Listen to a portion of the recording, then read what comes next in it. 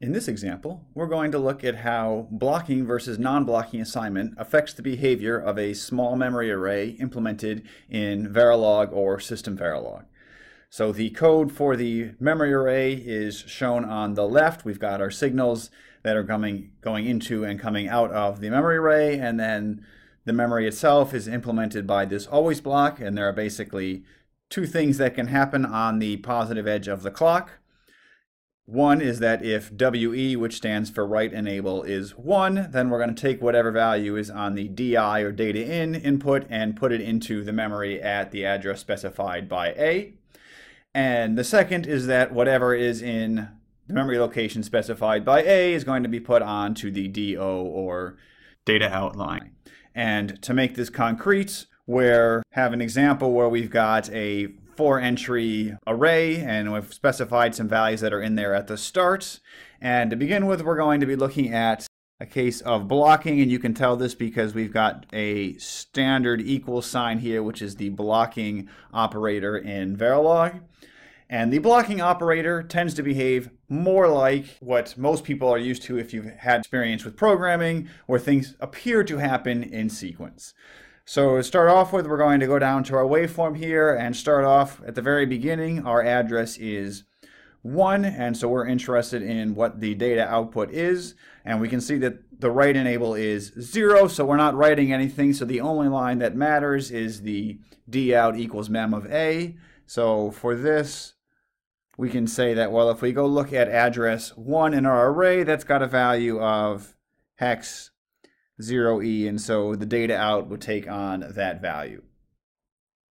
And because we have both of these lines in a always block that only happens on the positive edge of the clock, we can say that nothing is going to happen again to the output until the next positive edge of the clock. So even though address and data in change in the middle of the clock, in this particular case, nothing could possibly happen until the next rising edge of the clock on the output.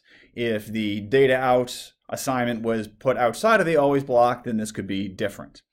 So now we're on to the next clock edge, and so now our address is 3. And if we look, we see that write enable in this case is 1. And so when we're going through this, we now need to consider both of these statements. And so with blocking assignment, it essentially implements the hardware in a way that it appears as if these were executed in sequence. So it would appear as if first the memory at A got the value of data in, which in this case is 22, and then whatever value is in mem A would then be used in the second statement. So that would mean essentially that D0 would then get the value of mem A, which has just recently been updated to 22. So that means two things are happening in this case. So in the first line, we're updating the value of mem A to DI. So that means address A, which is 3, is becoming the data in value, which is hex 22. And the data out, because we're using blocking assignment here, is taking on that same value. And so the output here would be hex 22. So that takes care of that address. Moving on to the next clock edge, we've got the address. It changes to 0, and if we look, we see that write enable is not true. So we're not writing anything, so again, we're just reading. So if we go look at address 0, we can see that this has a value of hex 0F. And then finally, we look at our last rising edge of the clock. Again, write enable is 0, so we're not writing anything, and again we're reading the value, and so in this case we're reading the value of address 3. We go look in our memory array and see that address 3 is hex 22 from the previous write, so we again read out 22. So that's an example of how it behaves with blocking assignment. If we switch to non-blocking assignment, which we can tell because we now have this less than and equal type of arrangement here, then while many things will remain the same, it's a little bit different in a certain case. So to start off with, we're again going to look at the first address, and this is where A is equal to 1, and like before, we're not writing anything. Our write enable is 0, so we're just reading from address 1, which as before is equal to hex 0E. And now on the next rising edge of the clock, we see that write enable is 1, and so this is where things might change. And so with non-blocking assignment, we essentially evaluate everything on the right-hand side first before assigning anything to the left.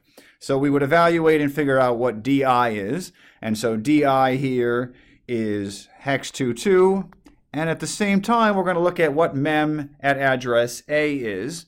And so address A is 3, and currently the value at address 3, or entry 3 in this array, is 0C. And so we're essentially going to have looked at or inspected both of the things on the right-hand side first, and then at the same time assign both of them to the left-hand side. So that means that mem, in this case 3, is going to become the hex 22, and the data out is going to become the 0C.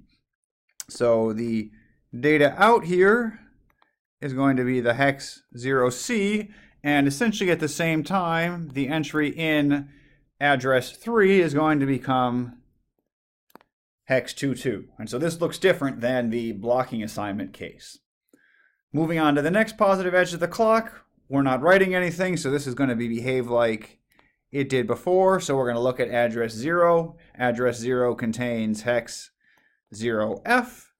And then for the last rising edge of the clock, we go look at address 3, and we see that from before, address 3 was changed to 22, so we're now going to read out the new value of 22. And in these last two times, or these last two clock edges, we didn't have any write, or the write wasn't enabled, so we didn't have to worry about this. So this example shows how blocking versus non-blocking assignment can impact the behavior of a SystemVerilog implementation.